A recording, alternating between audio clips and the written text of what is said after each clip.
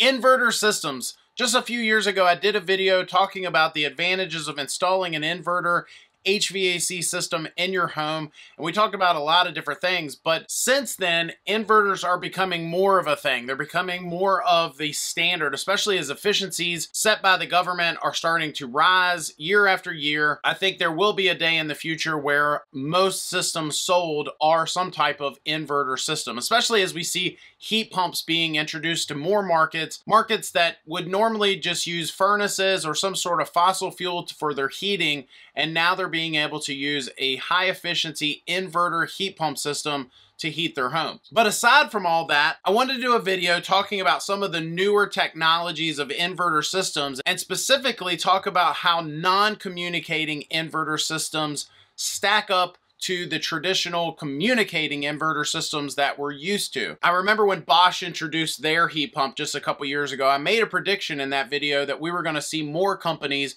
come out with non-communicating inverter systems, and that prediction came true. With products like Greflex and Allied's Lynx product, we're starting to see more brands get into that game. And if you're a homeowner trying to decide what's best for your home, I wanted to do a video talking about the two different types, what's the pros and cons of each, and what should you select for your home. Before we go any further, my name is Josh. I host the HVAC Guide for Homeowners YouTube channel.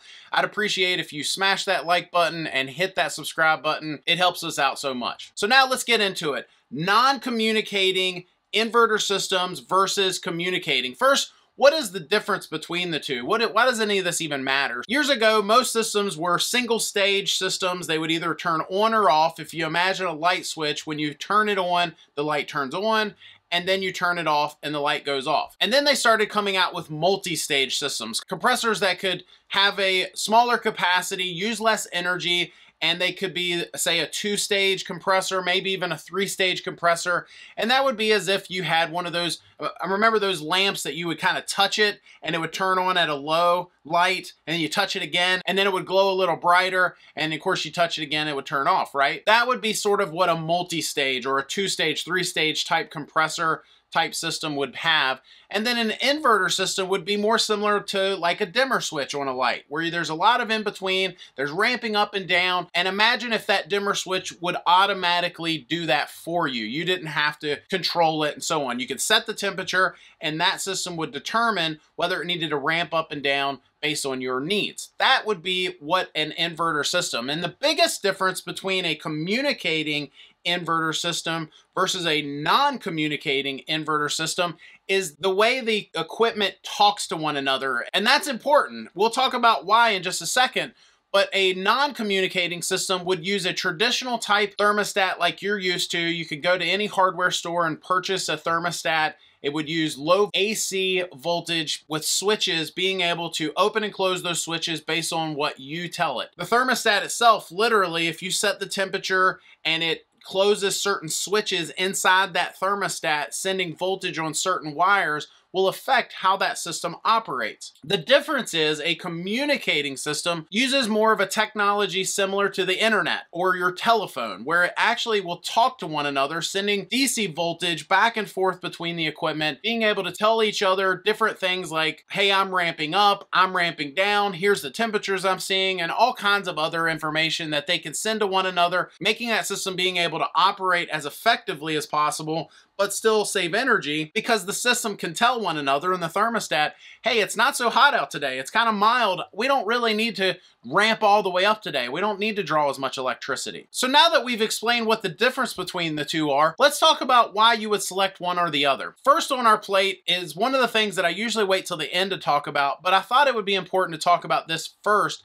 because a lot of folks are concerned with pricing. And in general, if you're comparing some of these non-communicating inverter systems, across the board, most likely they're going to be less expensive than a communicating system. The technology just doesn't require a fancy thermostat. It doesn't require quite as many bells and whistles, and the equipment is typically less expensive than a communicating one. So if you're concerned about price alone, then most likely go with a non-communicating inverter system. Next, we already kind of touched on the thermostats and the type of controls that you could use. Communicating systems have usually proprietary technology that's exclusive to one brand only, meaning if you were to buy, say, a Trane system, you would need to use their Trane thermostat or their Trane zoning system.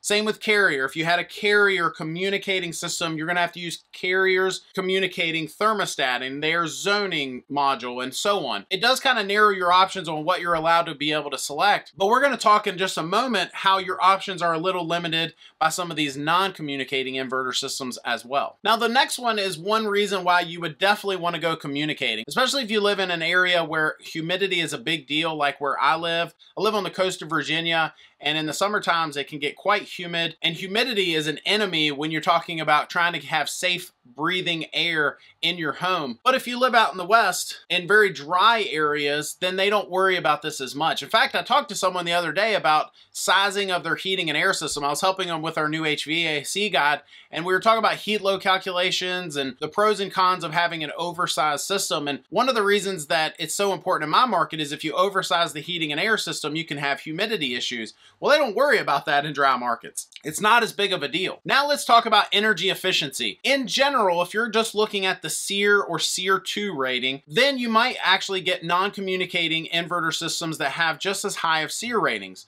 The problem is because they don't have the capability of being able to ramp up and down using the communicating technology, then they aren't quite as efficient. Now, do I have any clinical lab tests to be able to prove that? No. But this is just my real world experiences of being able to lay hands on them and work on them every day, that a non-communicating inverter system is just simply not as efficient as a communicating system. It's not going to ramp down as much. It's not going to be able to tell each other, hey, it's mild day today. You don't need to ramp up and down quite as hard, and have that capability of being able to understand that it doesn't need to work as hard when it comes to that. Now, I'll probably get some comments on that. I'll probably have folks telling me, oh, you don't know what you're talking about. Inverter systems, even on a mild day, they won't run as long and it'll pick up that it doesn't need to work as hard and so on. But another example I might use that is not arguable is the fact that if you have a thermostat controlling the backup heat that turns on when there's a 2-degree heat droop for a non-communicating inverter system, you're going to draw more energy than a communicating heating and air system, being able to see that 2-degree heat droop, but also see, hey, it's kind of mild today. We don't need to bring on the heat strips at all. We're going to be able to heat this home just fine. Because of the communication technology, it has the ability to say to each other or communicate with the thermostat and say, hey, we don't necessarily need to bring on backup heat and be less efficient here. Another thing is smart technologies today. So we're seeing these thermostats with smart technologies being able to be more efficient. We'll see thermostats that will notify the homeowner if it's been running backup auxiliary heat too long. We see them being able to do things like geofencing and knowing if the homeowner's home or not. And of course, adaptive technology where it can learn how long it needs to run to reach a certain temperature. We have been told by multiple of these manufacturers that have these non-communicating inverter systems. Now, if you have been told something different, or you know of a brand that is telling their installer something different, I'd love to hear about that. Comment down below. But I can only go off of what I've been told and what the experiences that we've had with this technology. And ultimately, we're being told that they want thermostats that are not smart. That if they are paired with a thermostat that has smart technologies, they want you to either turn that off or replace the thermostat entirely. And the reason is, their reasoning for telling us is the system itself has smart technologies in it, and the technology in the thermostat can actually work against it, causing the system to be less efficient or not learn the home properly. We were actually told by one of the manufacturers, do not install Nest thermostats because their learning smart technology works against ours, and it actually makes our system less efficient. And so if you're talking about a communicating system, most of the communicating thermostats on the market do have smart technologies. They do have the capability of doing some of the things that we've already talked about and having the ability to run as efficiently as possible. Now, let's talk about real quick certain applications, because it's one thing for us to say, well, you know, communicating systems are better in these areas and non-communicating systems are better in these areas, but there are going to be times when you simply can't use a communicating technology system. And so one example I can think of off the top of my head that we have used these non-communicating inverters for is when they're being paired with systems that are, say, in a mobile home. So if I have a mobile home electric downflow furnace meant for high static applications, I can't just pull that furnace out of there. Although we see people doing it and creating issues, you're actually not supposed to do that. If you pull that out of there and install a typical air handler meant for certain static pressures, they're going to have issues. They're not meant to blow through those small mobile home ducts. So in contrast, if we've got a homeowner that wants to save energy, they do want an inverter system, but they live in a mobile home or some other manufactured home with high static ductwork, then we can install that electric furnace, put a coil on top of it, and match it with a non-communicating inverter outdoor unit. They get the best of both worlds. They still get their furnace that can work with their ductwork, but then they also get that inverter system being able to help them save energy, and they were able to get a high SEER, high efficiency system when they would not have been able to with the communicating side of things. But in contrast, there are systems on the market that have multiple indoor units with one outdoor unit, and typically you're not going to be able to do that with some sort of non-communicating inverter system. So one example might be Daikin's VRV Life system, or some of these systems that Mitsubishi has where they can have, say, a furnace or an air handler matched with an outdoor unit, but that same outdoor unit could also have a couple mini splits inside coming off that same system. You're never going to be able to do that with a non-communicating system. So with all that said, I want to leave you with this. I think that more competition is better, right? With all these brands that are getting more and more expensive, they're coming out with these technologies and the prices are going sky high. I don't necessarily think it's a bad thing when you see companies like Gree coming out with the Gree Flex, telling the market, hey, we've got another option here.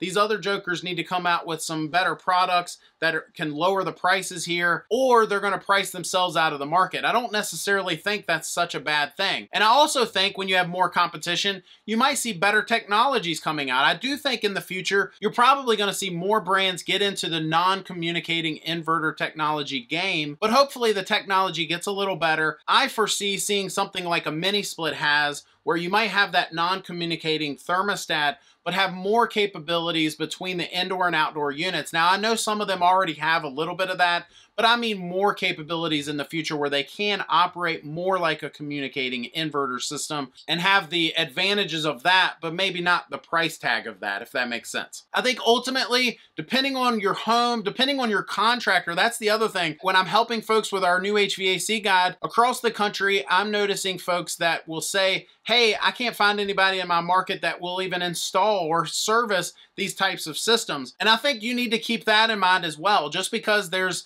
this great new car out there that, you know, if Tesla comes out with a brand new car, or Rolls-Royce or Bentley comes out with some great car, it's real expensive, but it's great. But then you don't have a local mechanic that even knows how to work on that stuff, then it might not necessarily be a good idea to get one of them, if that makes sense, even if you can afford it. So based on the knowledge capabilities or the know-how of your local technician base, that might play a role on what you decide for your home. But I do think in years to come that you're going to see inverters being introduced into almost all markets. I think you're going to see more heating and air technicians.